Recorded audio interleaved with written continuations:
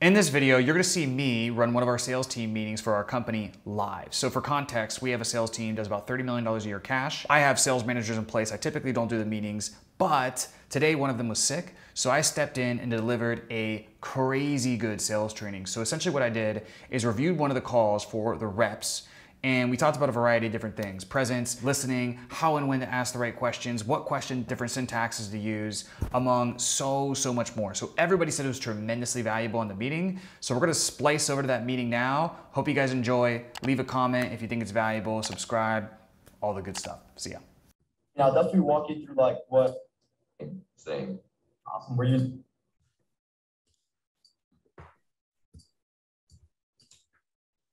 Oh man, well, you guys have to take notes with like my favorite. I do. As you're the speed man, I'll definitely walk you through like what nobody entails, missions, how to get to the company, the process in a few ways. So based on that, I was like to get a little bit of context and just a clear picture of like what is exactly that you might want to accomplish, goals, and in mind, like that we can see it has the capacity to get you there. Cool.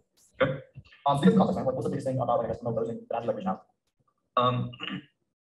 Having been a financial advisor for 26 years, I was always in, I guess, closing mode, if you will. So by the way, guys, whenever they're on their phone and you get near the end of the pitch, always ask them where their battery's at on their phone. Because if you're on Zoom and you don't have a nice phone, I mean, if you have anything but the iPhone like 12 or 13, and I know that sounds like, really, guys, like, is it maybe Daniel? It's maybe like the Daniel like high pressure disc guy or something. But I'm just saying, I watched one the other day where everybody was kind of like, man, we don't know why this person just dropped off at the end. And I really think it was this girl's phone. And then, obviously, once they're off, they got to recharge their phone. It gives them like 10 minutes to sort of think about it. And we all know what happens then, right? These are very emotional purchases, right? So I would just, you see him on his phone, I would just throw that in there near the committee. Oh, by the way, dude, how's your phone battery? All right, we're about to get to the best parts. I just want to make sure, like, you don't die on me. They're not going to think anything of it. They're not going to be like, whatever. But I would just, I know that actually happened. Sorry? That's what actually happened, according to him. It probably is, though. Dude, have you ever had an hour-long Zoom call off your phone? Yeah, it drains it. It drains the shit out of it, and they don't know, like, they're not thinking about that. And they're like, oh, I'm at 10%. Will you plug it in? Plug it in, I know that's so basic, right? But like, I'm telling you, that actually happens a lot.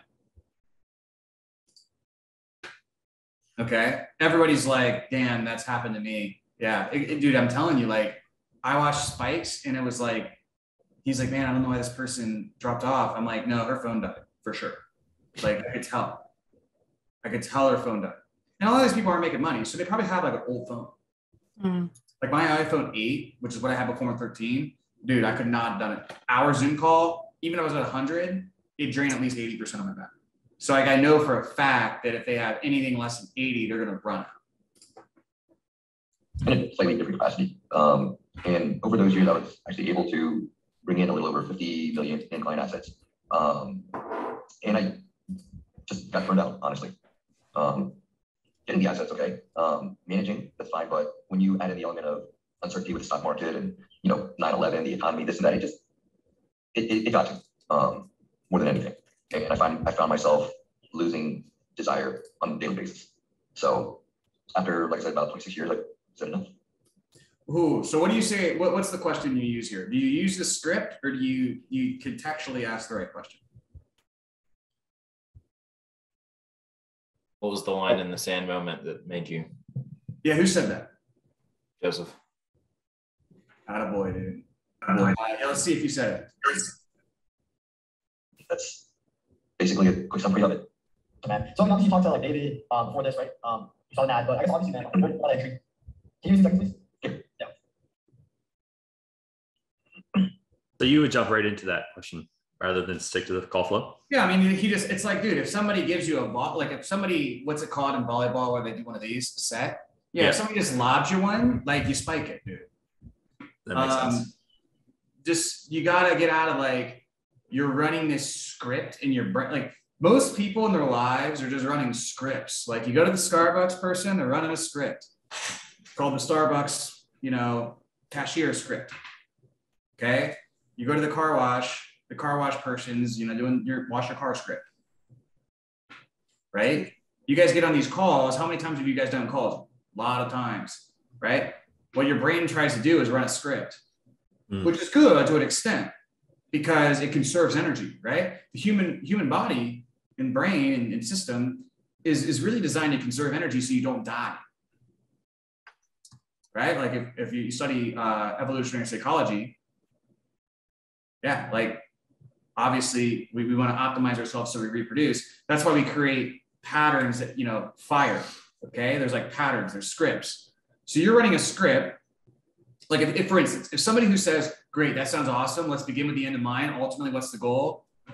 That's you're prioritizing your script in your brain, the physical sales script and the script in your brain to conserve energy, opposed to presence.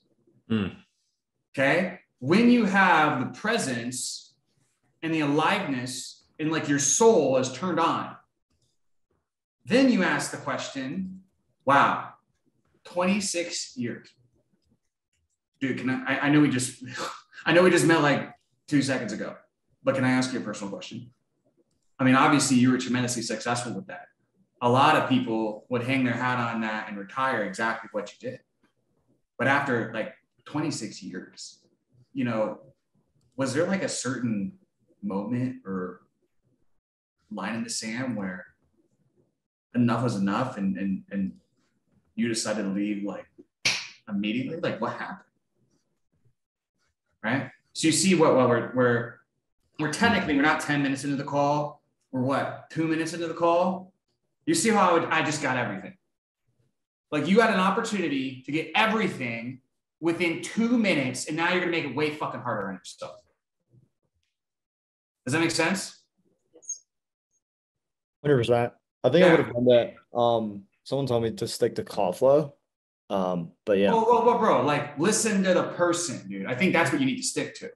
Yes, stick to the call flow. But the call flow is like everything in that call flow needs covered, but sometimes where you cover it can change. But if you're prioritizing the call flow over the human being, are you really selling or are you not? Like, you know what I mean? Good. Right? But like, again, like when I say that, let me swing the pendulum back. If he would have come on and said a bunch of nonsense, it doesn't mean we should ask questions about the nonsense. Then we need to get back to the call flow. Does that make sense? If he's like, yeah, I just want to know the price and I want to do that, you don't start telling him the price. If he starts talking about his dog and he's like, oh, my dog said it was a good idea, you don't start asking him like, oh, well, what's your relationship with your dog? It's like you'd have to like very clearly know he just volleyed one for you and you need to spike it, not like ignore it because you're trying to make sure when somebody reviews your call, you're following the process. Is this making sense to everybody? Please let me know in the chat. Just pound. Yeah. I feel like I'm on a webinar when I do this, but it's just we have too many people. So you see how in typical Cole Gordon fashion, we spend half the call on 1 minute of the call. But seriously, like how you start the call is how you end the call. Okay, I'd ask this. Then what? Okay, so he's not. He left his main sales thing. When did he leave? Second thing. Number 3, what are you doing for work now? Number 4, how is it? How much money are you making compared? So if he's not working, I want to know, okay, great. How much money, if he is working, I want to know, okay, are you making what you made when you did the financial advising, making 50 million or whatever it was? Like how much are we making then compared to now? If he's not working, gotcha. How much are you making back then? And okay, and you don't have any income right now. Guess what question I'm going to ask next? How he's been. Dude, you were making 15 grand a month back then. Now position. The is only bringing you 3 grand. Can I ask you? Does that put you in a tough spot? Does that put you in a tough spot financially? In what way though? Do you see how it's like, I just go, like my ability to go to the center of what matters in this call takes 3 minutes. And my tonality allows me to get to it much quicker. See what I mean? This is the level, like, dude, do you like, I feel like I have a general idea of who you are, Daniel. Do you just want to be like, okay, or do you want to be like the GOAT at sales and persuasion and all this stuff? Yeah, the GOAT. I'm telling you how to do it. Okay. Like you need to be able to have all like the call flow, the questions, the 7 beliefs. Those are like, you kind of got the philosophy. And then now when you're focused and present on the human, you're not thinking about yourself, your focus is on that person. These things can come through you. Does that make sense? Yeah. Okay. Is this making sense to anybody else, or am I sounding like Yoda? This is great. That Good sense. Okay. Thanks a lot. So you see the difference? This is how I just get on. I just look people in the eye, and it's just different, man. Like it's just, I come from this strong philosophy, but I'm not doing a script. But however, after you do a bunch of these, you'll find like, you know, they end up kind of going the same way. See what I mean? Like what I just explained to you, I've done before, right? So like there is pattern recognition going on where I'm like, boom, he's in this situation. And then you see how I just teed up question. And I know exactly how I'm gonna lead the call. Okay. So again, guys, if this is really confusing to you, like I don't want it to be like, this is something that when we get back into it a little bit next week, we'll work on you guys to get better at this. So I don't want you guys like, fuck, now I can't do the script. Okay. So like at the end of the day, the call process you feel the most certain with will be the one you do the best with. And that's why I'd rather have you pitch the wrong pitch than the right pitch. Because at the end of the day, I care about how you're showing up, right? Your certainty. And that's what the person's going to mirror and going to feel. Okay. Right. So again, I don't want this to confuse anybody.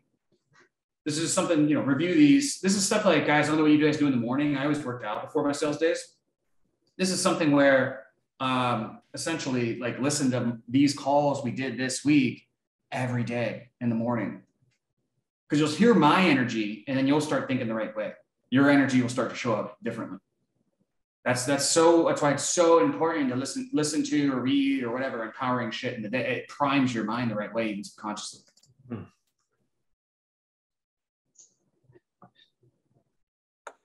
So yeah, going back to that, you kind of David saw that. So what was it about, like, I guess, remote closing intrigued you specifically?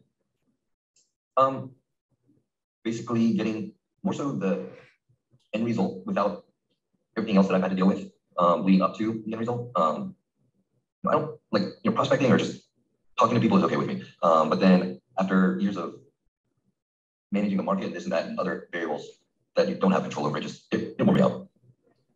So for me, it's still the interaction and talking, which I enjoy.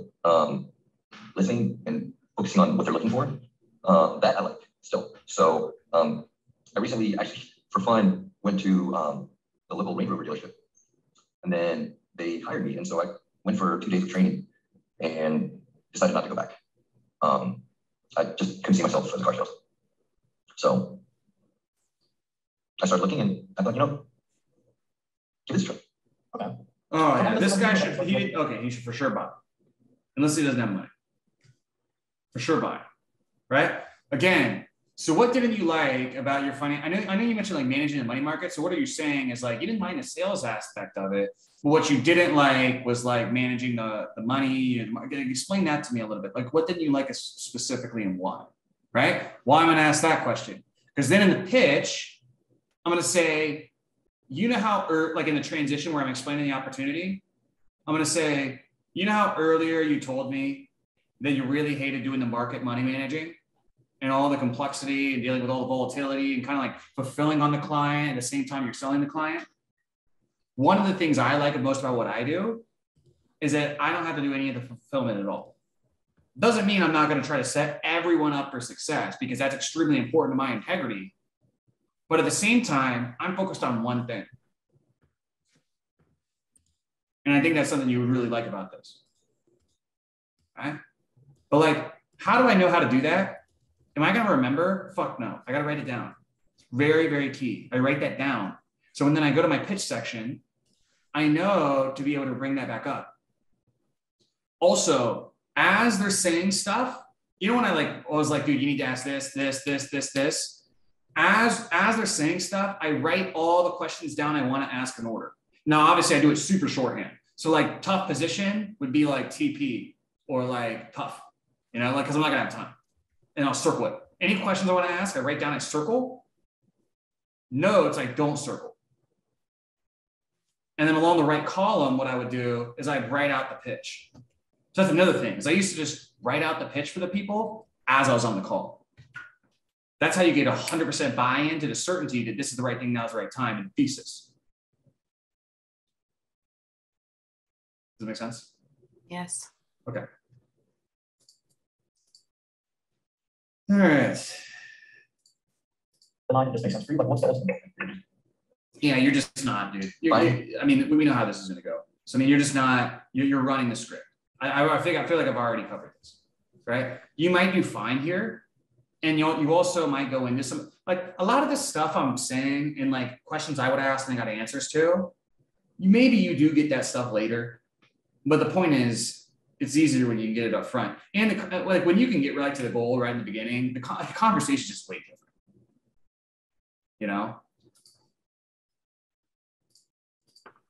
And then finally, a longtime client of mine, who was strictly in municipal bonds because of his profile. There was a period where even guaranteed municipal bonds dropped in value. And I said to him, I was like, they will do that, but right? Because that is something that you get really good at, the money's gonna follow. But I mean, obviously from some of those you have just like day to day. I just can do it.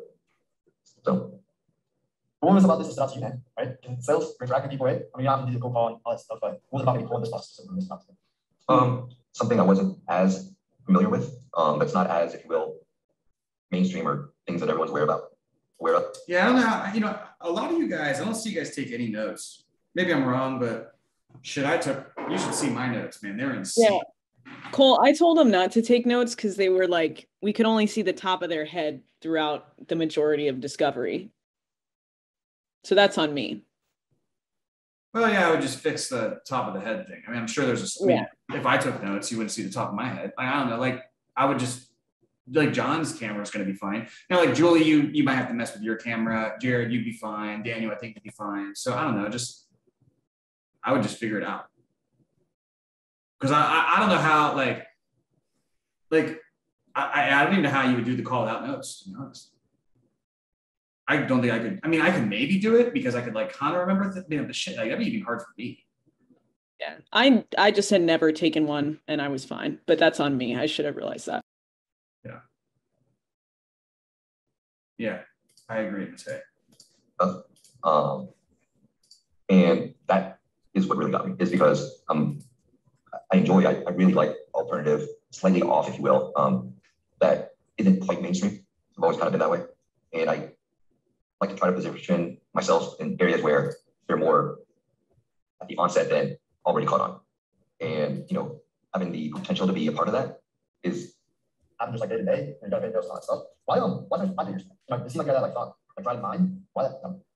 5 figures a month? Yeah, okay. That's. Yeah, I don't know. It's pretty much we did social media campaigns for real estate agents, big brokerage firms. But overnight, and during the pandemic, most our clients shut down. It was listen, I'm glad I had relationships. I'm like, get up with stuff. I worked 15 hours a day. Lost relationship because of that. Health was down too. And I was just like, it's time to really focus on me, what do I actually. And that's where I came across something like this, where it was a little different. I already had sales experience and working in multiple business, but at the same time, it was like I knew that if I want to get to where I want to get, I just need to do what's working successfully in the industry. And that's why I came to something similar. And fast forward, I'm here for 2 years. It's I wake up money side, I've been financially stable. I don't have to worry about it too. But I've been able to really enjoy the fact of having people message me say, hey, thank you, bro, or hey, you changed my life. That's really something I feel like just with you and getting into the industry, it's really going to drive you and motivate you. And that's what we look for. Outside of obviously money journey. Because at the end of the day, I think if you weren't capable of some of these clients, the tendency involved with it, that you becoming, it's not. We don't look for everybody in particular. Because even though you're investing into the academy, you're investing into training, all that stuff, at the end of the day, we're also looking to not ruin our reputation. And so if we sign up everybody, it's not gonna make sense. And just like you have the ability to do on these calls, whatever you talk to, you can tell someone hates for you, it's not. I think it's yours to take 100%, man. So let me give you some insight of how the industry might work and how the training process works and actually get here. Because within the industry, man, the positions that you're kind of shooting for, they're a position where you get to wake up and you're having down your You're not prospecting, you're not cold calling. I mean, companies are paying a lot of money for you to have these counts for. In return, you got to make sure you perform. It's not obviously losing a lot of money. So you're working with coaches or consultants or agencies. That's really the three main people we work with. But they're all transformational. Nothing physical. So it could be program or something, or service and how they scale the business. Packages can range from anywhere from $5,000. Okay, yeah. So I can tell. Are you reading from something? No. Huh.